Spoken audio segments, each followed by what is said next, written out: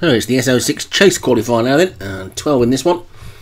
And let's take a look at the list of the runners when it comes up. I'm sure it won't be much longer. There we go. It's 2 miles 7 furlongs again, 0 to 120. And the top one is alive and kicking for Martin Leadham. Sponge Bandit for Ryan Costello. Time to Leave, Craig Beckwith. In to Win, David Hooley. Gallagher Origin for Martin Leadham. Whistling Sarah for Darren Thompson. Rampant Lion, Alex Cherry. Georgia O'Keefe, Paul Rhodes. Double Diamond works wonders for Graham Clutterbuck. Tullamore Sloan for Daniel French. Vimiero Dominique for Thomas Rogers. And Whenever Dragoon for Alex Cherry. So a dozen of them then. The chase course is just as quirky as the hurdles course, and away they go. And again, they won't go up the straight until the end. And the grey alive and kicking looks like it's going to take it up, gets over the first in the lead. Mistake by Whenever Dragoon, and that has indeed allowed alive and kicking to take over the lead undisputed as they get over number 2. And we've lost one there. Tullamore Sloan has gone, so an early departee at the second as they get 2 to third, and over that one they're all still on their feet the other side of it, with Alive and Kicking the clear leader by 2 lengths to Whenever Dragoon in second. Then Time to Leave on the inside is third, Double Diamond is fourth, and Whistling Sarah after that one is fifth. Down on the near side, Vimiero Dominique in the green jacket, then 2 in the purple, Gallagher Origin and In to Win with Georgia O'Keefe on their outside, and then the back 2 are Sponge Bandit and Rampant Lion as we play hide and seek in the trees for a little while. And Alive and Kicking is still in the lead when we emerge from the little wood. And Alive and Kicking and doing some front running for the last few weeks, but not been able to stay in front. Running over a slightly shorter trip today as they come down to the 4th.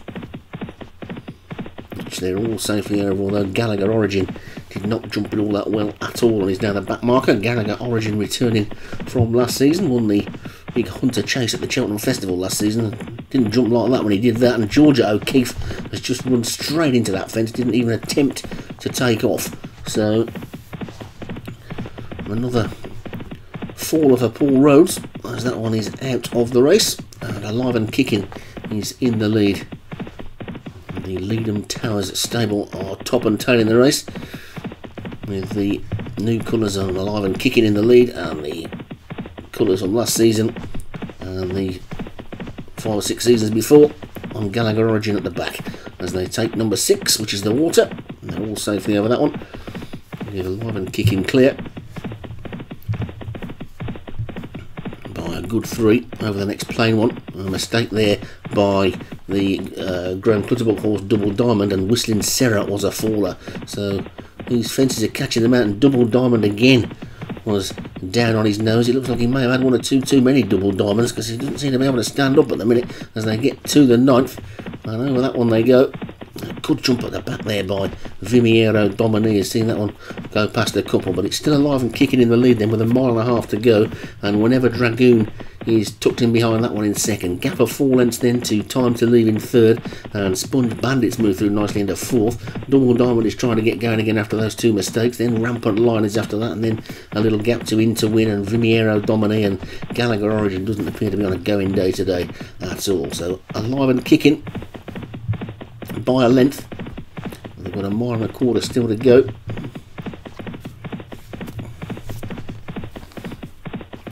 Whenever Dragoon coming up on the outside of the leaders, probably only half a length down now. The pack are beginning to close on the leading pair. At the 10th, Alive and Kicking's turn this time to get right down on his nose. Didn't jump that at all well, and has surrendered the lead to Whenever Dragoon. Whenever Dragoon it is then in front of them now as they get to this ditch. Better jump that time by Alive and Kicking. Good jump in the back of the field there by In to Win. I've seen that one get into a much closer order as well. But the race is beginning to take shape now. Alive and Kicking's under a bit of pressure. Whenever Dragoon appears to be going the best of the leading 2. The 3 chasing behind seem to be going well, and so do the rest of them as well.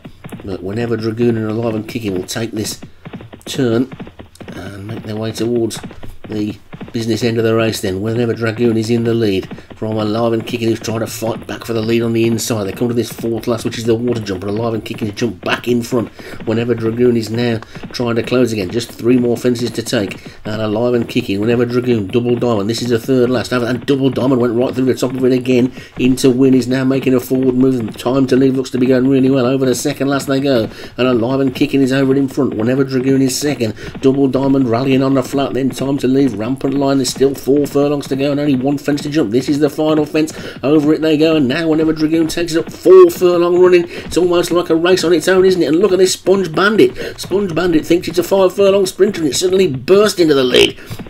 It's Sponge Bandit who's quickly gone 3 or 4 lengths clear of whenever Dragoon in second. Look at Gallagher Origin, who was totally out of it before, and is now starting to run on as well. But it's Sponge Bandit and Gallagher Origin from Double Diamond, then whenever Dragoon. The main body of the field is in a bit of a clump, but Sponge Bandit has totally slipped the field here, and well inside the final 2 furlongs. Sponge Bandit, with no more obstacles in the way, is going to be very difficult to catch. This is going to be a winner for Ryan Costello, I think, because nothing is coming out of the pack to chase him. Gallagher Origin has moved into second, but it's going to be Sponge Bandit all the way, I think, well inside the final furlong, past the half furlong point, and Sponge Bandit is going to take it for Ryan Costello. What a strange race. Sponge Bandit the winner, then Gallagher Origin was second, Rampant Lion is going to be third, then comes Time to Leave fourth, then whenever Dragoon, and I think Double Diamond are in to win, may end up being last, but what a strange race that was. With 1 or 2 of them making some mistakes, Gallagher Origin looked right out of it at the back, and Sponge Bandit, jumped that final fence and then just came alive. It was almost like he turned into a sprinter. So Sponge Bandit, that's Ryan Costello's first win of the season, but well done anyway, whether it is or isn't. Sponge Bandit for Ryan Costello, the winner, through to the final as well. Gallagher Origin for Martin Lydon was second.